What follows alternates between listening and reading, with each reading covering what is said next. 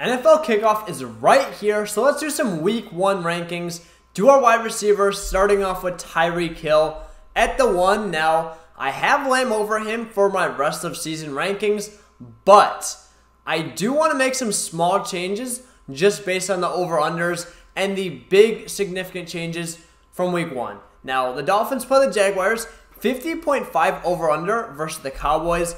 I will throw Lamb up there in tier 1 as well. But the Cowboys play the Browns with the 42-point over-under, so pretty big difference. And the issue with Tyreek is more the age, so Lamb was holding out. I don't think it's going to be too big of an issue, but he's the younger player.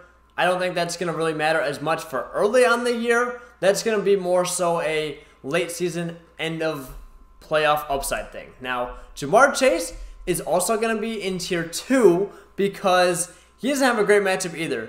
Playing the Patriots, 40.5 over-under. Not a great game environment. And I'm going to throw him in tier 2 with Amon-Ra and Justin Jefferson. Amon-Ra actually has a pretty good matchup playing the Rams, 49-point over-under, 49.5-point over-under, which I believe has now been bumped to 50.5. One of the higher scoring games this week. I just don't know if he has the same ceiling as Chase, even in a high scoring matchup for him and a low-scoring matchup for Chase. Jefferson, mediocre matchup, but I don't think that we can move him much lower than this because he's shown he's quarterback proof in the past. He is the best receiver in the NFL from a pure talent standpoint, so it would feel disrespectful to move him lower than 5. At 6, though, we are going to have Puka Nacua in that same tier. 7, Garrett Wilson. 8, A.J. Brown. 9, Marvin Harrison. And 10, Drake London. With Puka Nacua, good matchup, and I just really love the kid. Again, we have Lions versus Rams, which has now been, depending on what sportsbook you're looking at, it's either 50.5 or some sportsbooks are even putting it 51.5. Again, going to be a shootout, so want some players in that game. And I'm just betting on the second-year player that just had one of the best rookie seasons of all time. Let's not overthink it. Let's not get cute for week 1. Puka Nacua is going to be a stud. Garrett Wilson, you have some questions. Mediocre matchup, doesn't really stack up on the high or low end of the spectrum. A.J. Brown, more of a boring option. We know what we're going to get. He definitely does have some boom-bust potential on a week-to-week basis, I will say. But if you have him, you're starting him as a top 10 receiver. Now, Marv and Drake London are going to be the kind of question marks, per se. With Marv, I really do believe that he is going to be a locked and loaded receiver 1 from the jump, just based on the investment the Cardinals made in him, based on the kind of prospect he is, and based on the fact that they don't really have anyone else at receiver. So, expecting him to be pro-ready week 1, dominate, his upside is right up there with Puka, Garrett Wilson, A.J. Brown. So, I feel like he belongs in this tier even if he is at the bottom of it. Same thing for Drake London. London, he has proven that he's efficient, but he hasn't actually really been any more fantasy relevant than Marvin Harrison. They both have a ton of questions in that proven production standpoint. Again, I feel good about the Falcons' offense. I feel good about the only target competition he has out of the receiving group is Kyle Pitts, so I can project his week 1 role pretty solid. Again, nothing super notable, so we're not going to talk about those mediocre matchups for guys that we know we're starting if we drafted him with London, early 2nd, early 3rd round draft capital, depending on your league format. I do want to take a quick pause here to tell you how you can find our top 48 running back rankings, or mine specific, same thing for receivers. Head over to fftraingroom.com, click on the premium tab, and that will give you a 30-day free trial. You'll be able to access all my in-season ranking content. If you want your team graded, I'll be doing that as well. A ton of personalized advice. Anything you need, you drafted, you want to draft, you need advice, you need help, hit me up on Instagram at fantasytradingroom.com, and that I'm going to be able to give you personalized advice all season if you are a pro member, and you can sign up to do so for completely free right now. That said, let's get back to the rankings. Now we're going to go to 11 with Devontae Adams, and he's a guy that just soaks up targets, was still super efficient last year, even though he's older. But we are going to have these older guys pushed up just a little bit more at the beginning of the season because you're worried about the injury, you're worried about them falling off, and that's not really going to be as big of a deal, especially in week 1. So we're going to have Devontae there, but we're also going to put Debo at 12, Mike Evans at 13, Jalen Waddle at 14. So same tier of guys. Debo Samuel, you have Ayuk coming back, but he hasn't practiced with the team. So I'm expecting Debo to be the feature guy for if not only this week, for quite a few weeks as opposed to Ayuk. And people are just kind of starting to realize that, oh yeah, Debo had 21 points per game a few years ago, 16 points per game last year, and they're using him like a running back. So he could be a fantasy cheat code like he was in 2021, scoring 21 points per game. The also other side of the coin with that is Christian McCaffrey had that calf injury. They're paying Debo to run the football, so I don't see why the offense wouldn't just kind of run more through Debo a little bit, give him some more touches, and, kind of be like, let's let CMC not rest, but let's limit it a little bit. Let's save him for the playoffs, and let's use Debo because we're paying him money to play that position anyway. And he could have a monster fantasy season if that is the case. Now the Bucks, little questions at OC because Dave Canales left, but pretty similar situation. The man is older, but again, I'm fine with that for week 1. He's just a walking 1,000-yard receiver every single year, and he has a ton of upside being the big X receiver, big play threat that he is. Same thing for Waddle, has a ton of upside. I talked about it earlier. Love the Dolphins-Jags matchup. One of the sportsbooks has him at 50.5 over-under, so I want players in that type of environment. Now, we are going to have 15 be Nico Collins, 16 Brandon Ayuk, and 17 Chris Olave. I want to put Neighbors here. I'll touch on him in a second. I just don't think that he is ready quite yet. With Nico Collins, the Texans, just an offense that I would really love to get some more of.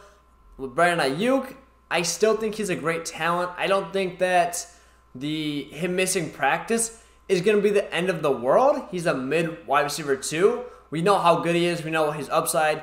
We know the 49ers, so again, not a super big deal. And then Chris Olave is going to be our wide receiver to round out this tier. Again, just so many questions about Derek Carr. Not a super notable matchup for any of these guys in this tier. But at 18, we're going to have Malik Neighbors. 19, we're going to have DJ Moore. 20, Cooper Kupp. 21, Michael Pittman. 22, Stephon Diggs. 23, Zay Flowers. And 24, Tank Dell. Big tier of guys. This could really go any way. Not a lot of them have super great or important matchups besides Cooper Kupp, and that's kind of why I have him over some guys like Michael Pittman, Zay Flowers, Stephon Diggs. But starting off with Neighbors, I would probably like to put him next to Olave if I just felt a little bit better about the Giants. But week 1, it's not so much that I'm concerned about Neighbors.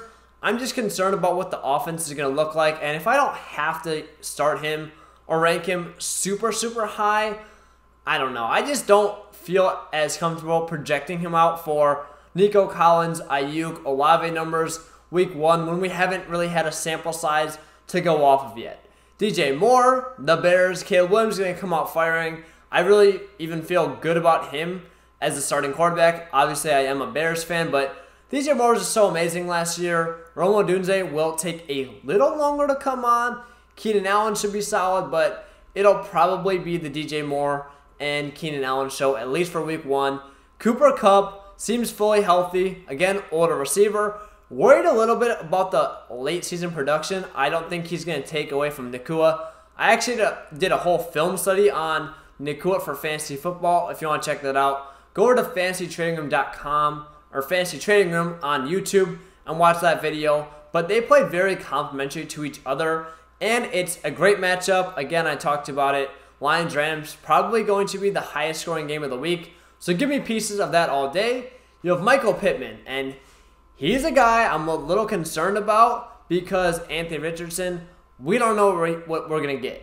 But that being said, He's the alpha. They are going to manufacture targets. It's going to be a solid matchup, not a good or bad over-under for the week. But Stephon Diggs, I think he's going to start as the Texans wide receiver 2. I'm not sure he's going to finish the year. Again, age coming into play. Zay Flower on the Ravens. I think that he has probably the upside to have a big week and pass guys like Diggs, Pittman, Cooper Kupp. But at the same time, he's playing next to Lamar Jackson, who is a great real-life quarterback. I'm just a little worried about the fact that he hasn't really supported a 1,000-yard receiver since Hollywood Brown. Mark Andrews is fully healthy. How's this offense going to be run? I have some questions there. Tank Dell is going to be 24. I just really want pieces of this Texans offense, and I think there's a chance that he outproduces Diggs in week 1. I'm not saying it's a high chance, but I just don't really feel comfortable ranking any of these other guys over Tank Dell due to the upside, due to the fact that he had 15 points per game as a rookie, so I kind of feel like I have to sneak him in there, but I could definitely see myself going a ton of other options at 24. Dell is just kind of the high ceiling play more so. Moving on to the running backs, CMC has to be in his own tier. Bijan and Brees have to be in tier 2. I don't really think there's too much debating that.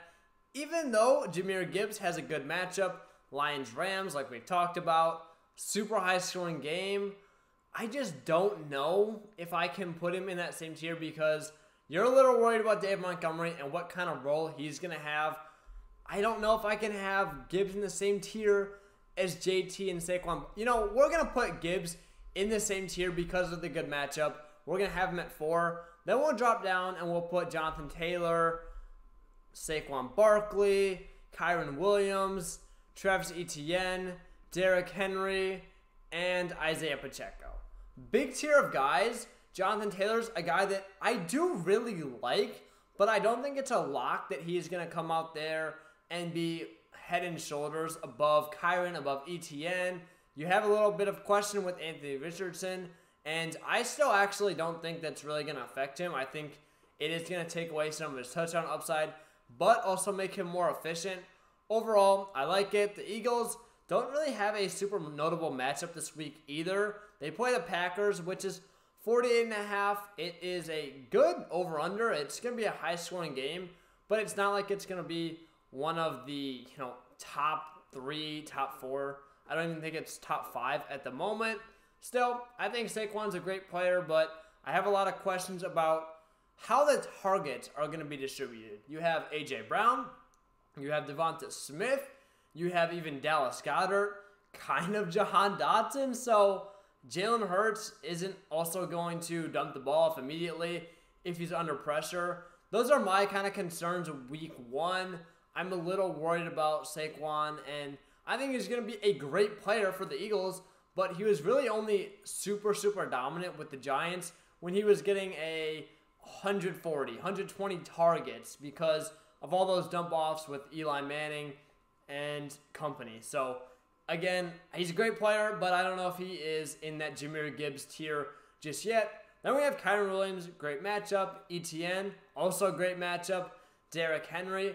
I feel like that he doesn't deserve to be put with the guys I'm going to have below, but I also don't think that he is, above Etienne or Kyron Williams. So, end of this tier for me, it would be kind of like a mini tier break. Same thing with A-Chain. The Dolphins have a super high-scoring game, though, so I wouldn't be surprised to see A-Chain come out and light the NFL on fire when they're playing the Jaguars, but at the same time, there's definitely a ton of risk there. We don't know his usage quite yet. I think the upside and ceiling case, especially with a good matchup, just makes it so if I'm high in him already, I don't think I can drop him lower than this tier. Again, if you really want to argue, I'd kind of put like a mini tier behind Etienne and then Henry just because I don't know if those guys are quite on the same level, and Etienne and Kyron have pretty solid matchups. But A-Chain, I'm just going to shoot for it here. He is going to be in that tier 3 as my running back 10. Let's drop down to 11 where we're going to have Pacheco and White. And let's talk the signing of Samaje Perine.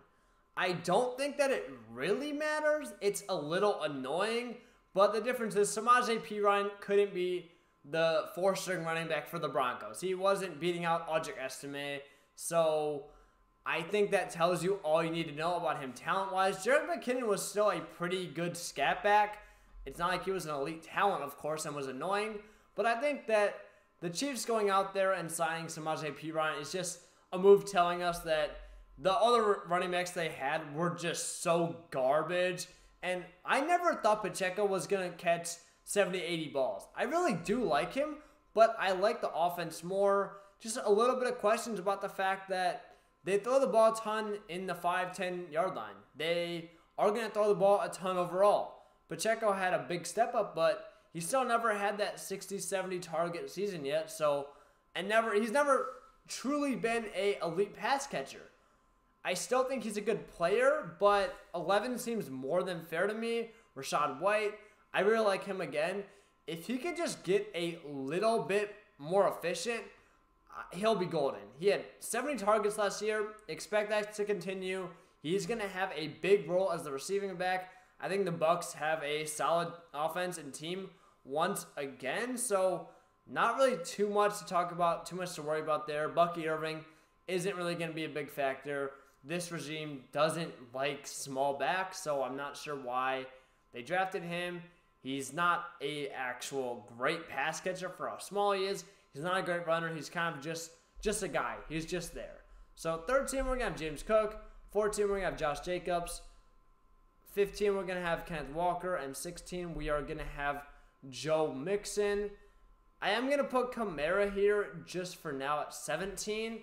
And, yeah, I think that's where the tier ends for me. James Cook, just the Bills' offense. He was very good down the end of the stretch, and he's a young running back. So I feel good about him there. I think that he is a little bit behind White. Not a super notable matchup. They played the Cardinals. Decent over-under, 48.5. Kind of, these lines will probably move a little bit by the time you're seeing this, but it's near the top, but still not like Lions, Rams, Dolphins, Jags, and even Colts, Texans is kind of starting to creep up near the top as well. I know I said that it wasn't a super notable matchup before with the receivers, but it seems like it kind of is the more that I'm looking at other sports books.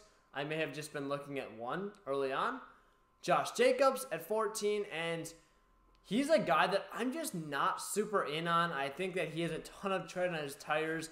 Even though he's not the oldest back, I think that a lot of his efficiency was his own fault and was the fact that he just got ran into the ground in Las Vegas. I think the Packers do have a very good offense, which is kind of why I'm ranking him this high. I'm just not really bought into the talent itself. Kenneth Walker has been receiving a ton of hype, actually, around the passing game by his OC, by the offense. So Zach Charbonnet looks like he's going to be more of a handcuff than anything, and that really helps out Kenneth Walker a ton. Again, we don't really have any data to actually back that up yet, but I still feel good about him, and he's a very explosive runner and can really hit the home run, so having him here in this tier makes a ton of sense.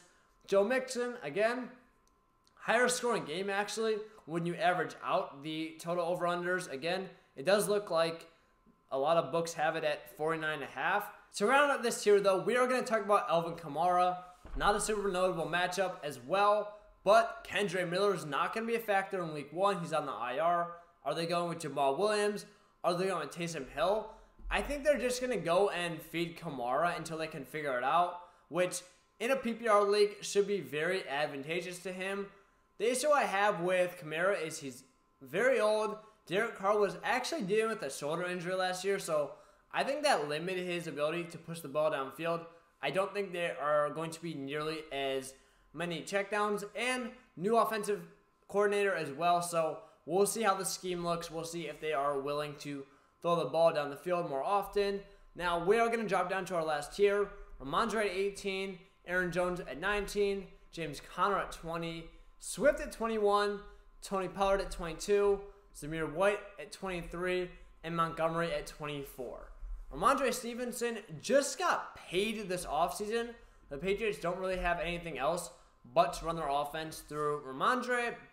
Jacoby Brissett isn't a good quarterback, but he's been solid. I don't really know what else to think. I just really like Ramondre as a talent. It is going to be a low-scoring game, so maybe that will actually help him out a little bit just based on how the game script's going to run. A lot of runs, but we'll see. It's not a very good situation, and I'm just betting more on the talent here. Aaron Jones, I really don't know if we're going to get playoff Aaron Jones or we're going to get very washed, injured, banged up Aaron Jones in week 1. Again, tough to tell, especially with J.J. McCarthy going down. They are forced to start Sam Darnold, who isn't a great quarterback. Obviously, you don't need me to say that. T.J. Hawkins is not going to be there. A lot of questions about the offense and just him in general as an older back. But James Conner is going to be next up on the list. I actually really like James Conner early on in the year. I think that he's going to have a hot start. It's just the fact that he has missed a ton of games in his NFL career. You have Trey Benson, and once Trey Benson gets on the field, I'm not sure that he's going to give that job up, especially if James Conner goes down this year when he's really aging out. I don't know if he's really ever going to be the same, which, as sad as it is to hear, is probably the truth, especially when you have a new young, explosive running back. They drafted Benson in the 3rd round for a reason. Week 1, though, it shouldn't really matter. Cardinals, not super important matchup either.